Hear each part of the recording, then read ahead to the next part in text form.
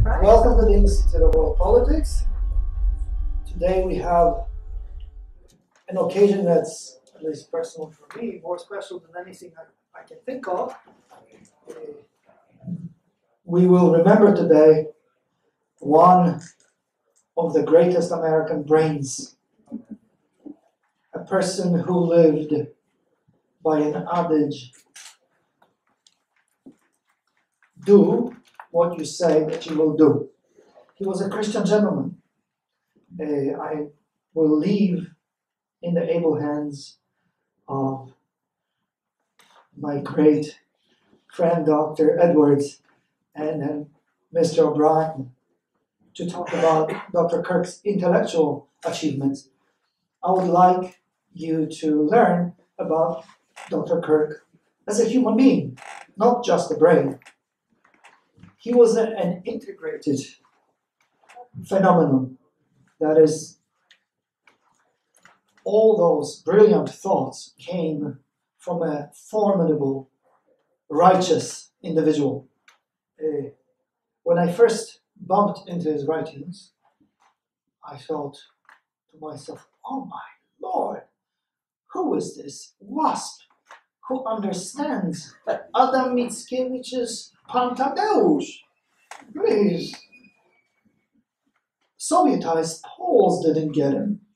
And Russell Kirk did. He understood that this romantic poem, which is the size of a book, called Sir Thaddeus, is really a paean to tradition.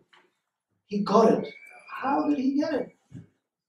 I was very curious. I naturally was impressed with his introduction to an array of torchbearers who followed Edmund Burke. I knew all the reactionary monarchists, it's not a big deal, but here was a person wedded to the Anglo-Saxon tradition and thought, preserving a whole army of people who thought like us, evolutionary conservatives.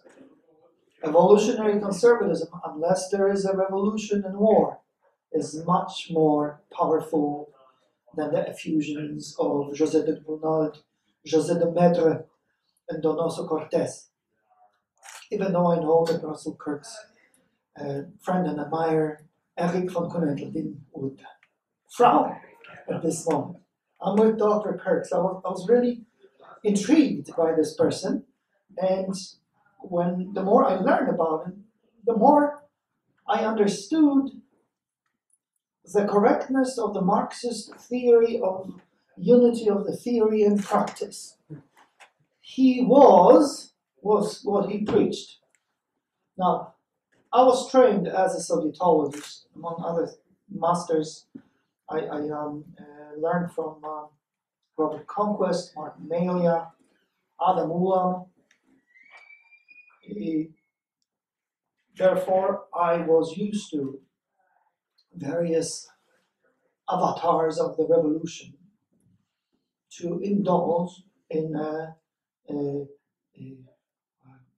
bevy of pathologies.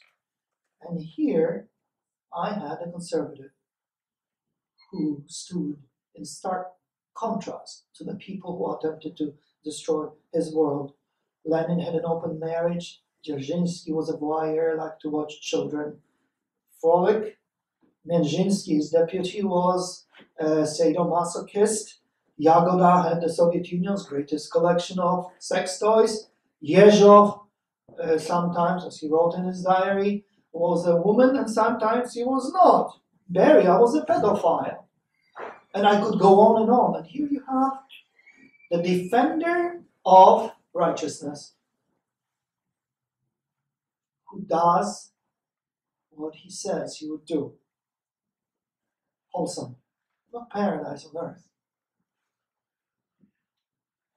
A person who preserved a method which was logocentric and empirical for us to understand how to preserve, defend, and change, as the Duke de Lampedusa said, so nothing would change.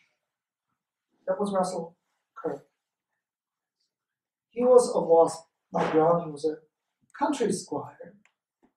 I've heard a number of anecdotes about his ancestors. My favorite is, I think an uncle of his was robbed by the machine gun Kelly. Yes, so this is the Kirk's claim to fame. They endured. They were not supernovas like Michel Foucault with his pathologies. They kept the flame going. I also remember when he was a student at a college in Michigan that he joined other conservative students in a counter-march against communist radicals who, well, went pell-mell riot in the area. That means in the 1930s, there were plenty of American patriots and conservatives on campuses who could wield their own baseball bats, if needed be. Astonishing. What has happened to the country since the evil 1960s?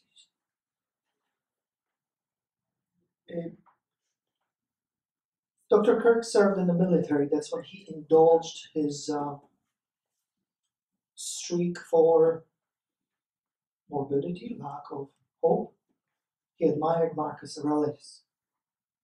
He got over it, because if you're a Christian, you can't be Marcus Aurelius. It's good to be a retired emperor, but Christianity gives you duties. That's what Russell Kirk thought. He studied at St. Andrews. I believe he's the only American to have earned the highest distinction, Doctor of Letters. The title is, I'm sure, I'll be standing corrected soon. The highest distinction, and this is what I remember about his PhD experiences. He'd come visit his dissertation advisor. They would chat once a week, and then the dissertation advisor would look at him and say, "How might you be?" And this is how Dr. Kirk learned on his own. The product of his St. Andrews adventure was the conservative mind, but it was also much more. He left with Edgar Allan Poe in his pocket, so he knew American ghost stories. In Scotland, he became absolutely immersed in the morbid Scottish Gryphon, gargoyle, goofiness. And I think, as far as the volumes translated abroad, he's most famous for his ghost stories, commercially speaking. But that is thanks to St. Andrews. One time, Mrs. Kirk, standing in the kitchen, trying to explain gently what I was facing as far as my relationships. Never got dates in college, but outside of college, there was the beach. So I had relationships, and she said, Mrs. Kirk says, men and women are like this. They complement each other. They're like this. Yes, this was one of the most brilliant explanations of how things should be. I loved it. So, would you believe me if I told you that Dr. Kirk listened to Annette lecture? That's how they met, not the other way around. I mean, she was an ancient, 19, maybe 18, I don't know, but that's how they met. I remember a chaperoned trip to Europe. Dr. Kirk, Annette, and a friend of hers. Dr. Kirk must have been one of the most kind-hearted and mellow, thus oftentimes passive, hence the attraction of Marcus Aurelius, passive observers of life. So after a while, he received a letter from Annette. Okay, we've courted 3 years, it's time for you to propose. And nothing has been ever the same ever since. He and her joined in a holy matrimony. He also returned to the fold from the Protestant Revolution back to the Apostolic Holy Mother Church. Oh boy, was he in for a surprise. I won't tell you how old Mrs. Kirk is, but let me just put it this way. Pope Paul VI, when asked for a comment about Vatican II, said, "Oh, I think the smoke of Satan penetrated the altars of St. Peter's." And here was one of the boldest protectors of Christendom, Dr. Russell Kirk, who joined the church at that very moment when the smoke was coming in. He was bold, but it was also because of his wife. Well, a word about Mrs. Kirk's family. She's of French Indian origin. And when anybody would ask Russell Kirk upon visiting them in Piety Hill in Mecosta, Michigan, "So, where are the pictures of your wife's family?" He'd sneer, "The savages are in the kitchen." Because if you go to Mrs. Kirk, I don't know if you have remodeled, but there is Indian art. Yes.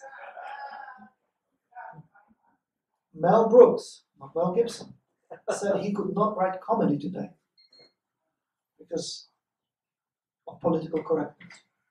Russell Kirk would have none of that. A gentleman and a lady can make jokes and they understand them. This was also the ambience of Piety Hill. I'm glad the children are not here, so I won't embarrass them. I'll just tell you one of the daughters attended IWP. But I'll also tell you that Dr. Kirk loved his daughters, and his favorite pastime with them was to brush their hair, comb their hair. He just said, "Am I lying?" He'd sit there and brush their hair. The family was just lovely. And so was Piety Hill, because family makes a place. Imagine an old Polish manor house of the nobility of yore. That was Piety Hill. Jokes, singing. This was like Mickiewicz's, Pan Tadeusz's manor house. Anybody from that century felt automatically at home at the Kirks.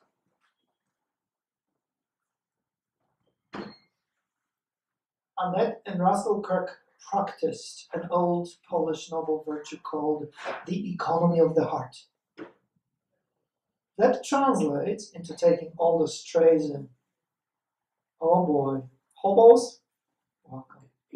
My favorite story is they took in a guy, toothless guy, who became their butler and burned their house down. He forgot to close the door and extinguish the fire. I guess once living out in the open, one wouldn't have to worry about stuff like that. So he just burned their house down. Pregnant girls. You're in trouble? Mrs. Kirk would take you in. Would Dr. Kirk notice? No, not so much as to say hello to a new face. And this is the essence of Piety Hill. There was even a Polish refugee who's now a professor at, I think, Catholic University. He showed up with the whole family and just stayed. Showed up and announced, and it was me. I'm the in and out comic relief of the Kirk family. A facilitator of all sorts of things. Dr. Kirk and his family practiced their faith, not in any ostentatious manner, just the way a lady, gentleman, and the kids would do. I remember they even salvaged bits and pieces from their old village church. And the church was executed by a kumbaya bishop and a Father Fluffy who thought he was a sister down the line. They leveled an old church to build a barrack. One of the most offensive sights, because you go through the countryside of Michigan, which lifts up your heart. And then you enter Mecosta, and you say, what the heck is the church? Instead, a hangar. I don't know. But the church, but the Kirks saved it, and it's in their house chapel, unless you remove. The relationship of the economy of the heart and faith never ends. Untold hundreds of young people and others have traveled to Mecosta to briefly stand before a magisterium that is intellectually second to none in the United States of America. Private sanctuary. And then some, especially those who follow up, and the needy ones, some of them attract now Mrs. Kirk's attention, who continues to run the ship. Dr. Kirk was just wandering from one boat to another when he was with us. And Mrs. Kirk snaps her fingers and performs miracles. Here's an example. A gentle giant, one of my younger friends, huge guy, linebacker from Whittier College. If you saw him, you'd give up on him. That's how big he is. Came and learned from Dr. Kirk, Mrs. Kirk. And then Mrs. Kirk hooked him up at Oxford. He remodeled C.S. Lewis's house while studying. That's how he put himself to Oxford. Not to mention, he was dispatched with a blessing to visit all sorts of reactionary dinosaurs in Europe. A side story, because Dr. Kirk was a planet and affiliated with other gigantic planets. You all know about Bill Buckley, but here's another one. Eric von Kunet-Ledin, another dinosaur. It's the fellow who one time approached Andrea, I think, Mrs. Kirk's daughter at the party and said, "Young lady," this is how he introduced himself, "are you married?" "No." "Well, a lady your age should be either married or a nun." So, Brian Brown, the evangelical kid from Orange County, ran out of money in Europe, and he had a backup plan to contact the dinosaurs. And since he was in Austria, the phone call went to Eric von Kunet-Ledin, who asked him, "Young man, are you a Catholic?" And Brian says, "No, I'm a Protestant." "The less you protest, the more you become like us Catholics. Call yourself evangelical." And this was also the Kirk connection. That would not have happened without piety. Brian, with fear, watched his money disappear into the payphone. And then Eric von Kunet-Ledin sent a chauffeur, picked him up, and kept him at his place until Brian could get some money from home. This is a network that permeated the milieu which Russell Kirk upkept in the United States. The economy of the heart should be the rule. The cash nexus is, and Marxism, lesbianism, he stood against that in the most gentle, cultivated way. Dr. Kirk conserved not only the material, he preserved continuity of first names, the continuity of tradition. Indeed, his was the theory of the unity of theory and practice in action, in not a small part thanks to Mrs. Kirk. Thank you very much.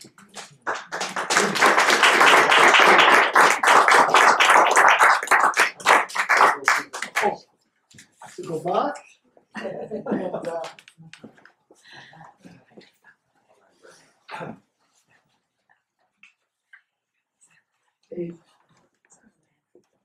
we have two distinguished panelists who will talk about serious things, not personal things. Matthew O'Brien currently serves as Director of Research at the Federation of American Immigration Reforms. Over the past 20 years, he has held a wide variety of positions focusing on immigration issues both in government and the private sector. Prior to joining FAIR, Matt served as the Chief of the National Security Division within the Fraud Detection and National Security Directorate of the U.S. Citizenship and Immigration Services, where he was responsible for formulating, implementing procedures to protect the legal immigration system from terrorists, foreign intelligence operatives, and other national security threats. He has also held positions as the Chief of the FDNS Policy and Program Development Unit, as the Chief of the FDNS EP5 Division, as Assistant Chief Counsel with U.S. Immigration and Customs Enforcement, as Senior Advisor to the Citizenship and Immigration Services Ombudsman, and as a District Adjudication Officer with the Legacy Immigration and Naturalization Service. In addition, Matt has extensive experience as a bar attorney. He holds a Bachelor's of Arts in French from the Johns Hopkins University and a Juris Doctor from the University of Maine School of Law. And he's currently a student at the Institute of World Politics. That's how we know each other. His concentration is national security affairs. I would like to invite Mr. O'Brien, JD, to reflect on Russell Kirk's. I did not know Dr. Kirk. I never had the opportunity to meet him.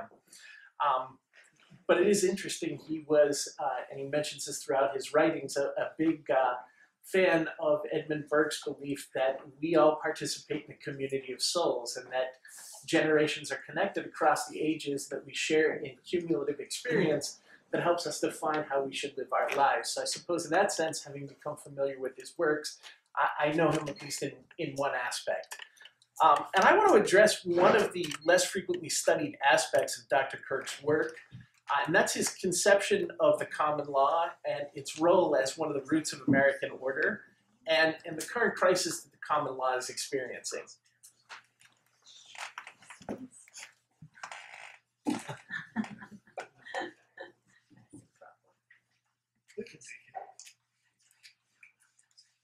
Yeah,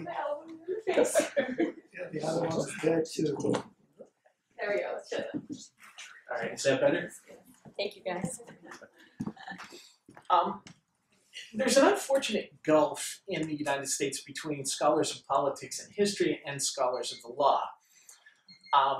It's a gulf that's not effectively bridged very often, but it's very important to understanding our system and how it works. It's much more common, despite a lot of some of the other complaints that can be made about Europe, and particularly in this day and age.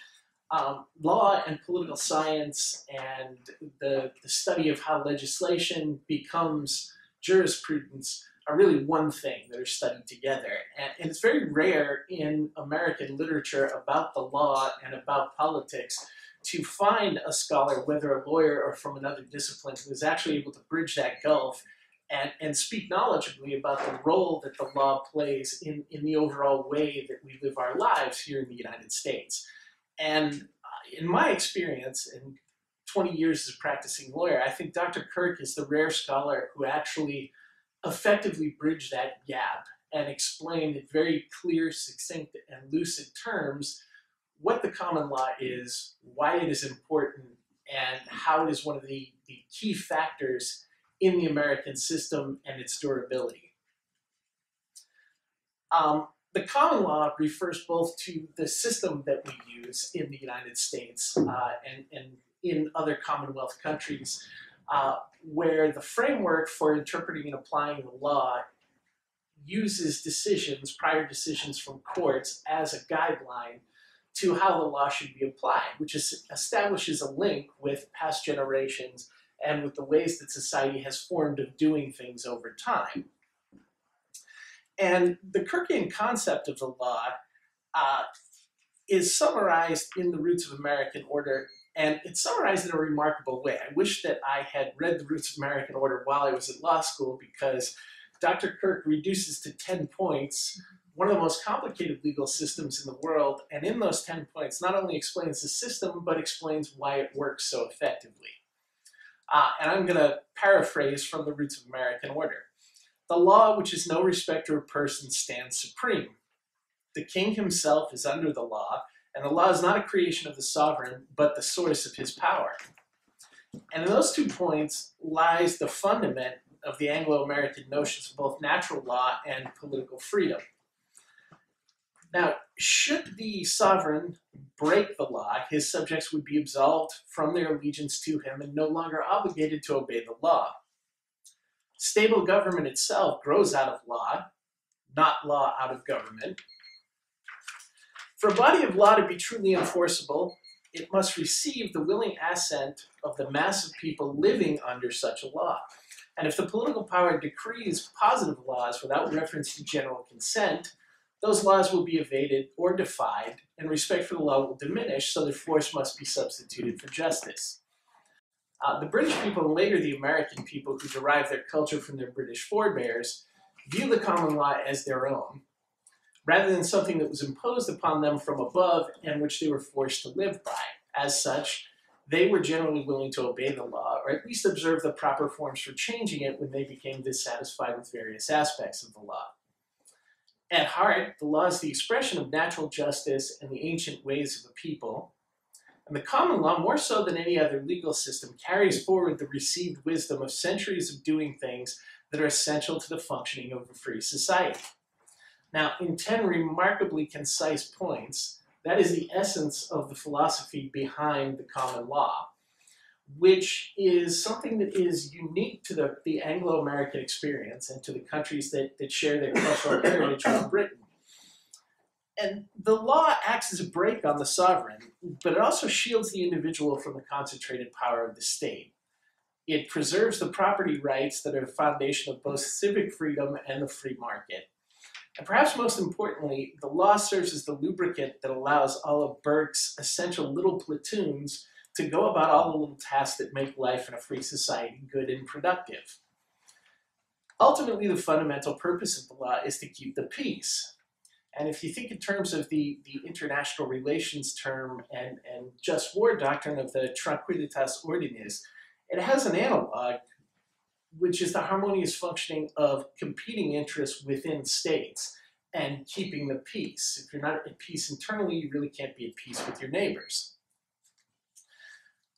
Dr. Kirk wrote an article that appeared in the April 1983 edition of Imprimis entitled "We Cannot Separate Christian Morals and the Rule of Law." And it was particularly interesting because back in 1983, it essentially summarizes the crisis that we're currently experiencing in terms of the law. We now have a concept of the law as something that's totally secular and that is divorced from our morality, and we are attempting to address some of the most complex and quite frankly, penetrating questions that we've encountered over the last century. Things about immigration and how do we preserve our culture in the face of it. How do we deal with terrorism, particularly when it comes from a religiously motivated adversary, and still preserve our concepts of freedom of religion.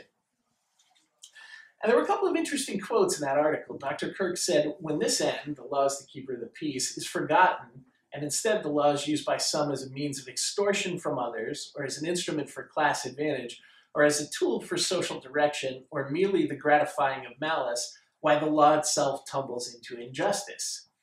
And I think most of us can think of situations that we've read about in the news recently where the law really seems to have become a tool for enforcing a specific political agenda rather than for maintaining peace and maintaining the functionality of society. I also said that true law necessarily is rooted in ethical assumptions or norms, and those moral principles are derived, in the beginning at least, from religious convictions. When the religious understanding from which a concept of law arose in a culture has been discarded or denied, well, the laws may endure for some decades through what sociologists call cultural lag, but in the long run, the laws will also be discarded or denied after having been severed from their ethical and religious sources. And that's exactly what's happening in the United States today. The United States is probably unique in the sense that the Founding Fathers succeeded in bringing to bear the morality of the Judeo-Christian system, but divorced from any particular notion of religious membership. And the courts in the United States in their early years were essential in maintaining that balance. One was free to be whatever religion one wanted to be in the United States, but the expectation is that our community standards were based on the Judeo-Christian tradition, and those would serve as the fundamental underlying moral bases for how we applied our laws. Now, Dr. Kirk also said certain moral postulates of Christian teaching have been taken for granted in the past as the ground of justice. When courts of law ignore those postulates, we grope into judicial darkness. And unfortunately, we seem to be groping in the judicial darkness. And why are we in that position? Well, it's because the common law represents a crude legal wisdom. It's everything that Dr. Kirk discussed in Edmund Burke's philosophy in The Conservative Mind. It's one of the primary ways that we reach back in the community of souls and communicate with past generations.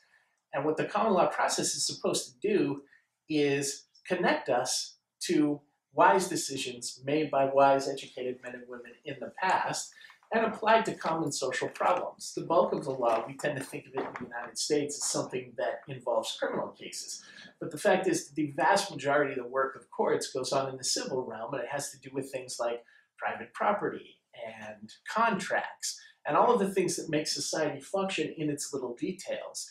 And what it is it's an alternative to simply going out and clubbing each other to settle disputes or settling them by trial the way that they were physical trial in the Middle Ages. Now, the common law in that respect, rather than being a revolutionary entity, it should act in the same manner of a parachute, and it should provide gentle resistance that keeps us from crashing when we make ill-advised leaps into the void.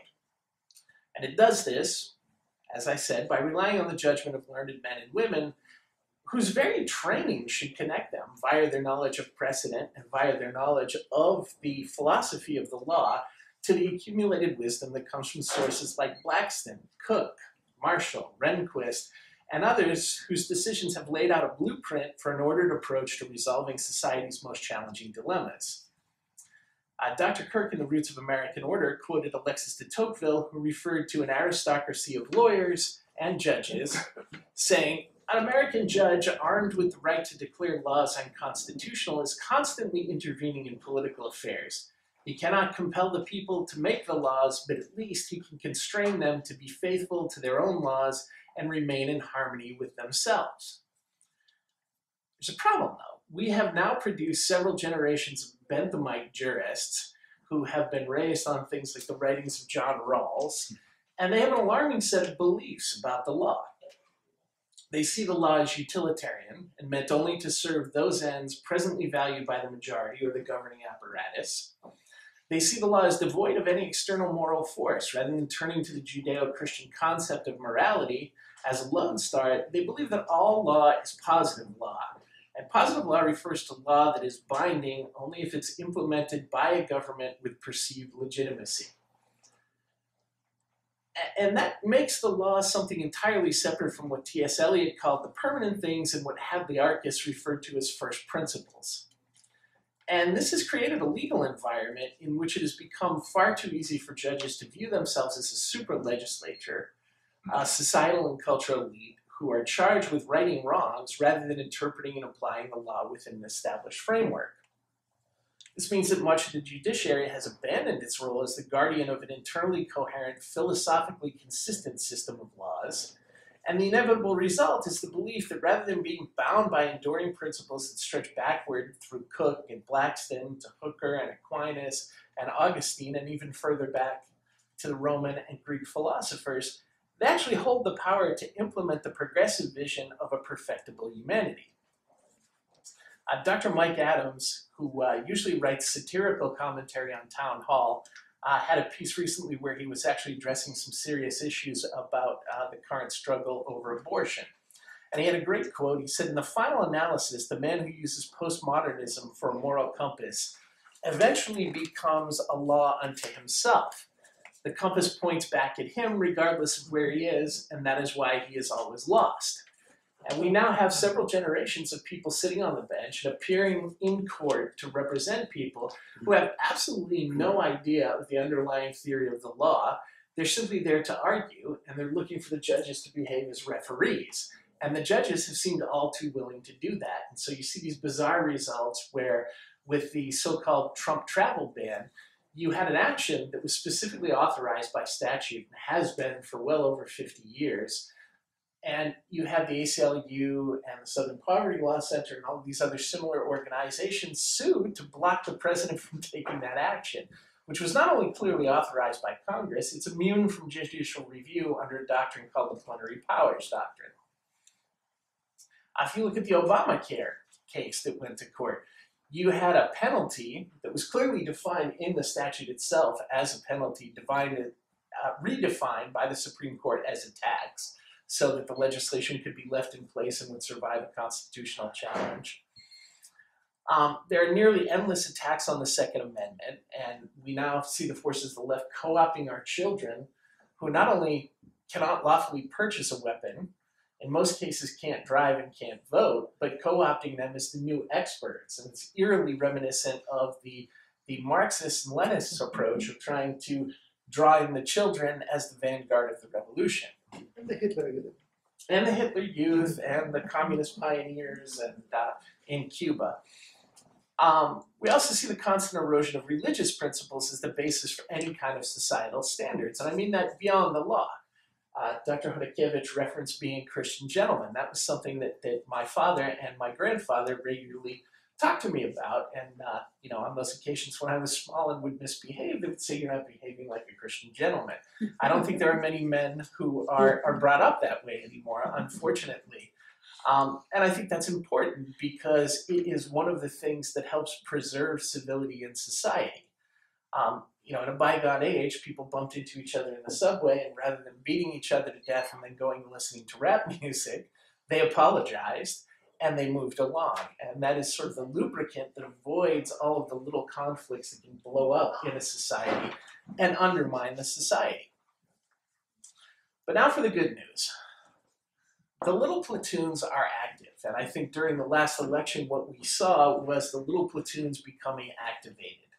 I think that the election that led to President Obama taking the White House twice was a reaction to the sort of modernist notion that the United States is a racist place and we could cure this by electing a president not on the basis of his abilities, or to quote Martin Luther King, not on the content of his character, but rather on the color of his skin, which is not a wise way to choose a president. Now, we probably have made an equally unwise choice this time around because we elected someone based on his not possessing the qualities of the prior chief executive and head of state, rather than the actual qualities that he possesses. So the war is far from won, but we have seen a resurgent conservative movement based in a large part on the ideals of Dr. Kirk, and it has begun the process of retaking our republic. I was at CPAC this year. It was astounding. There were a large number of highly motivated people. And what I thought was particularly interesting is you saw a large number of people excited to be there when they had just one of the lousiest slates of speakers that I've ever seen at CPAC over the last few decades. And yet people were still excited to come together and discuss the kind of things that Dr. Kirk brought into the culture and summarized so neatly. So we may be stuck with a flamboyant and flawed candidate for chief executive, but the little platoons made their power felt. They said, we're not going to stand, nor are we going to continue to put up with the kind of complete disrespect for the law and for the Constitution that we saw over the previous 8 years. And now we see a chief executive who in many ways is attempting to sort of restore the rule of law to our immigration system and restore the balance between the three branches of government. And he's being challenged at every point, but he's also being backed up by large numbers of the little platoons throughout society. So I think probably the best thing that we can hope for is going forward, the people becoming active will revisit the works of Dr. Kirk and many of his contemporaries in the conservative movement and begin doing what he always cautioned, which, to borrow the 80s phrase from the movie, is looking back to the future and connecting through the community of souls to make sure that we are being true to our American roots while also acknowledging that times change, that the people who wrote the Constitution didn't have things like the internet or what's casually labeled assault weapons, but that really doesn't matter because it was based on the permanent things and the first principles. We also need to acknowledge the fact that the whole notion of progressivism, at least as it relates to the law and the Constitution, is problematic because if your Constitution is a living document, then you don't really need a Constitution. The Constitution is designed to be permanent and give you a compass. And so I think while things have been frustrating, the news is good, and the little platoons are prevailing. Thank you.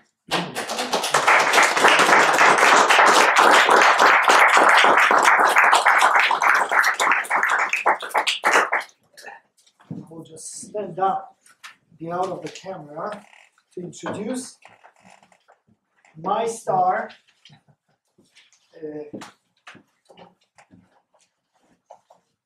I've known him and admired him for a long time, in particular as former roommate of our late Professor Herb Romerstein, America's leading red hunter. And this was Herb Romerstein's wingman. I worship Lee Edwards for his work in the Victims of Communism Foundation. Remember the MIA flags? You're not forgotten. That's Lee Edwards about all victims of communism, not just the MIAs from the US military. Everybody is not forgotten. And it's in this town, it's largely because of Dr. Edwards, who is also our professor. Never likes to come here to teach, but he's listed as our professor, so he's here in spirit. The Victims of Communism Foundation used to be located here for many years. Dr. Edwards is a senior fellow at the Heritage Foundation, but you all know that, that's official.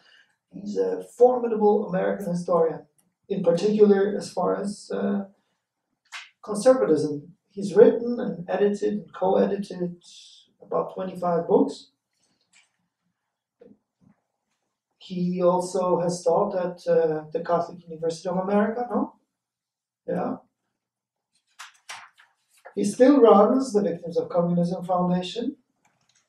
I highly recommend his biographies of Ronald Reagan, Barry Goldwater, Bill Buckley, Ed Meese, and plenty of others. He's had them translated into Chinese, Japanese, French, Hungarian, and Swedish. Well, I have to do something about. Well, thank you for rubbing it in. Dr. Kirk's work has been translated into Polish. Baby steps. Remember, our resources are limited. Donate to the Institute of World Politics. We'll get a book out in Polish. It actually has to be. I think Dr. Edwards is working on a brief history of the Cold War. Have you finished it? Yes. Yes. So, is it out? It's out. Okay, so we have a brief history of the Cold War. He's done so many things that we should just have a panel devoted to the things he's done. And I can only mention a few. He was the founding director of the Institute of Political Journalism at Georgetown University and a fellow at the Institute of Politics at the JFK School of Government at Harvard. He used to be an underling of Julie Flick, which means he was the president of Philadelphia Society. Julie is the power behind the throne. She runs everything. Philadelphia Society. And a media fellow at the Hoover Institution. So all the good places. And he gets around. He's on TV quite frequently. And not only Fox News, also Bloomberg, CNN, NBC, PBS, C-SPAN, and NPR. Well, go and proselytize among the pagans. His work has been published in the Wall Street Journal, the Boston Globe, LA Times, National Review, Human Events, Claremont Review of Books, the American Spectator, and we should have another panel just to list how many media outfits have been honored with the Edwards' writings.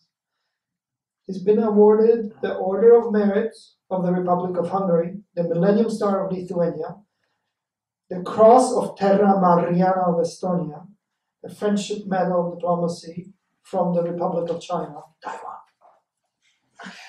The John, I'm sorry? The good China. Well, I'm sorry, the only China.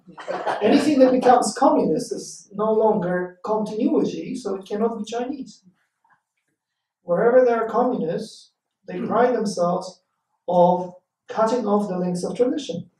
Therefore, they prefer to produce a new being, Homo Sovieticus, not to continue with humanity as we know it. The Reed Irvine Media, an Accuracy Award, Legend of Yaf, oh yes, I hope you'll sing some Yaffer songs one day for us. Young Americans Foundation, the Walter Judd Freedom Award. His doctorate is from Catholic University. And then he has a Doctor of Humane Letters degree from Grove City College. I'm sure he is the one who cracked the whip over the head of Paul Kanger, who's been producing, and in fact I know that's the truth, who's been producing volumes on things conservative. His BA is from Duke University. I hope you're impressed. I see you're floored because you're still sitting. And I'd like to turn the floor over to Dr. Edwards. Thank you.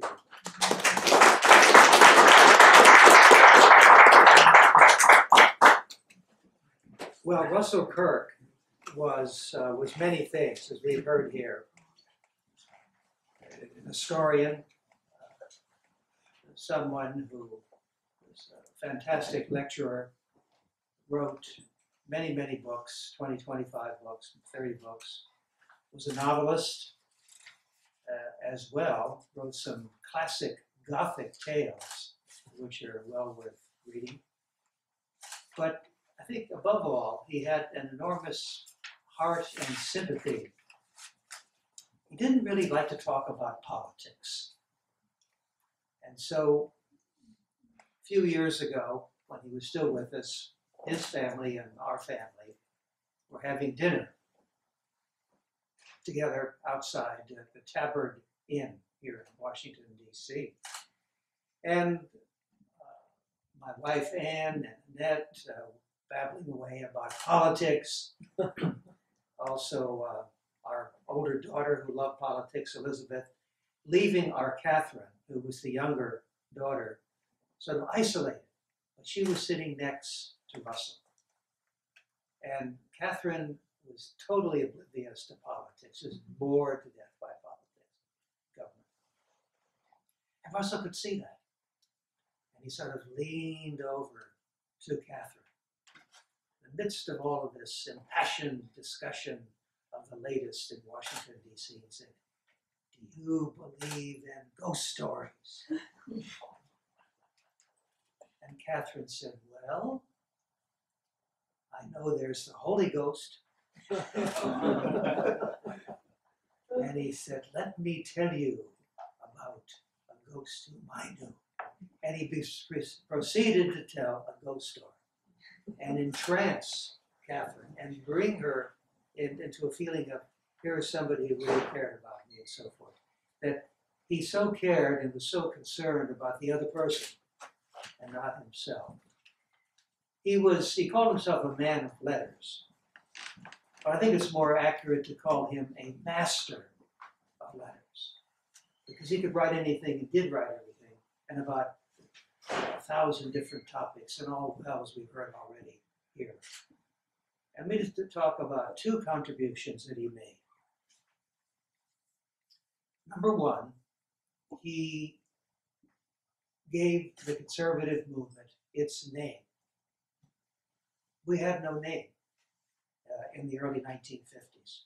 How do we know that? Well, in 1951, Bill Buckley wrote a very famous book of his first book, God and Man at Yale.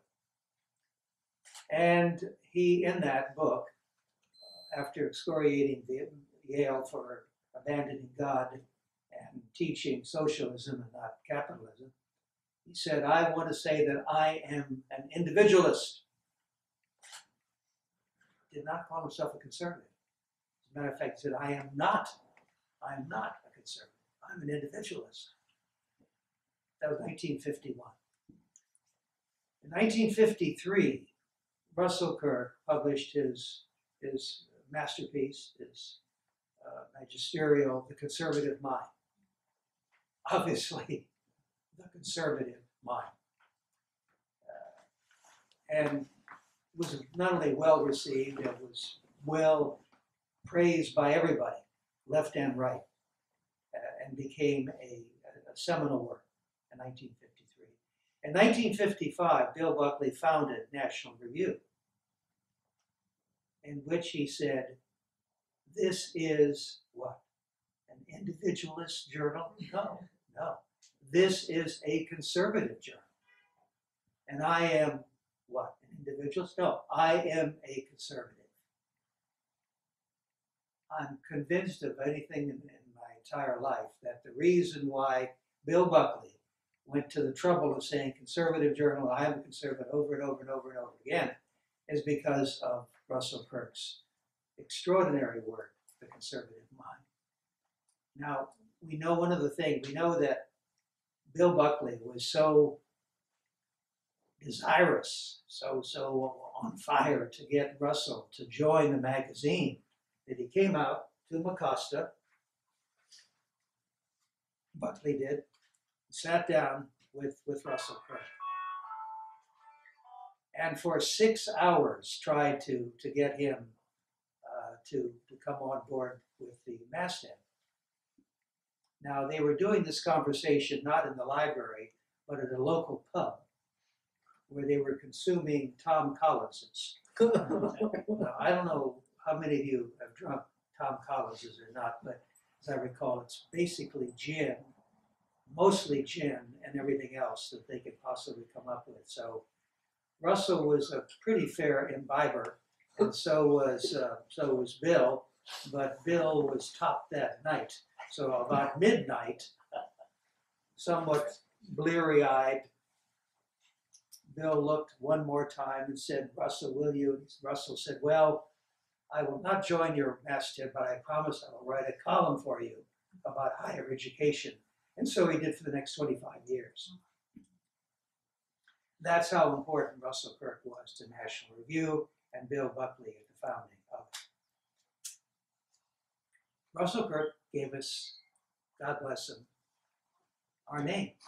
Because if it were not for him, we would be called, I'd have to say that I'm a member of the individualist movement.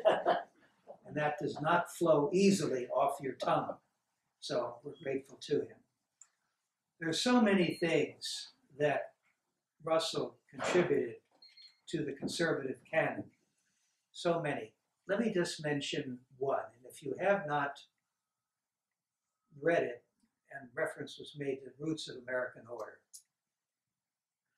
Russell said, well, if you want to know where we get American order, what he called order and liberty, you must look at 5 cities. And he went all the way back, and he began with Jerusalem, and saying that out of Jerusalem, that city, the idea of a being, a supreme being, and the idea of moral order.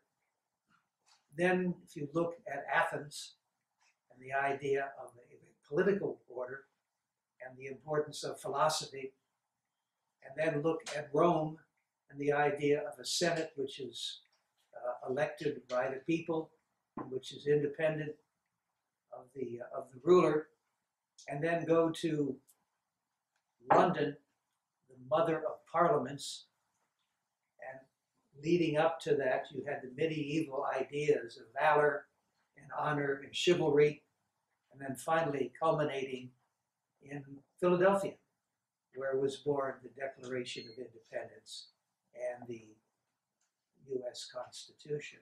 So using this device of the 5 cities and bringing it all together, it just struck this marvelous chord in my own mind. And I said to Russell once, I said, "Oh, it's such a brilliant idea that you thought of these 5 cities." And he said, "Oh, I thought it was sort of obvious." So what was obvious to him was not obvious to the rest of us. In the last chapter of his last book, he asked the question, is life worth living? Is it worth living? And he said, well, we live in a quite chaotic world, and many might shrug their shoulders and dismiss such a fundamental question. But Russell provides a conservative alternative, writing that life ought to be lived with what? With honor, with charity, and with prudence. Some people might call those the permanent things. He loved to quote Orestes Bronson, so I'm going to finish with Orestes Bronson. Who was Orestes Bronson? 19th century author, a Catholic convert, just like Russell, and a favorite, as I say, of Russell's. Well, way back in the 19th century, Orestes Bronson was invited to Dartmouth College at graduation speech, and this is what he said. Ask not what your age wants, but what it needs. Not what it will reward, but what, without which, it cannot be saved. And that, go and do. It was something that he liked to use in talking particularly to young people, what he called the rising generation. It just strikes me those are words by which to lead and live then and now. A remarkable man, Russell Kirk, not just a man of letters, but a master of letters, somebody who touched so many minds, but also hearts. Merritt talked about the economy of the heart, that he was interested in the heart, interested in the mind, but also interested in the spirit. Thank you very much.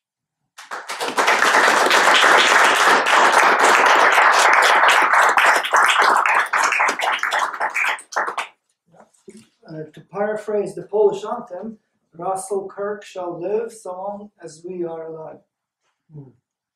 This Russell Kirk is now what he always liked to be, a ghost, a spirit, an idea. But it permeates me, and he'll be in me until I'm dead, along with lots of dinosaurs of mine who are gone. And I hope that what he had to offer is permanent, for it recognizes the permanence of the human condition. That means, should our descendants meet in 1,000 years, they will be able to relate to Russell Kirk, not to Michel Foucault. That's how it should be. Thank you. Thank you very much.